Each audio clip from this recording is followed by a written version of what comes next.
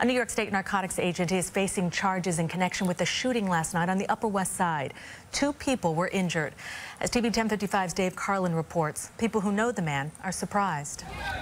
In this cell phone video, you see officers surround a man who allegedly shot and injured 2 people.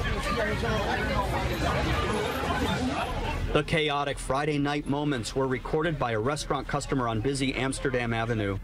Police arrested 49-year-old Victor Zambrano Jr., a New York State narcotics investigator. Witnesses say right before the takedown, the off-duty agent seemed to be, quote, out of it. Stumbling, barely could walk a straight line. Some police officers came with their guns drawn. They said, drop it, drop it, drop it. With guns drawn, saying, put the gun down, put the gun down. He did not have a gun in his hand. He had a jacket.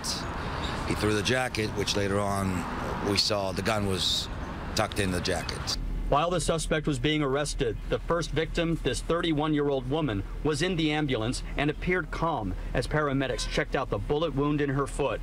Witnesses say she was just a bystander as Zambrano and another man argued over a gun. After she was shot, witnesses said her 42-year-old boyfriend chased the gunman 1 block north to West 83rd Street and was shot in the calf.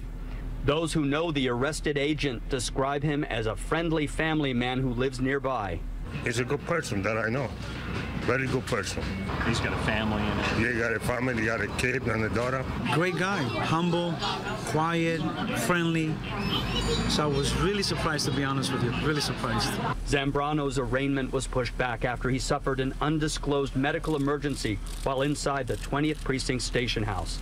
A sheet was used to cover him as he was wheeled out of the station house and into an ambulance.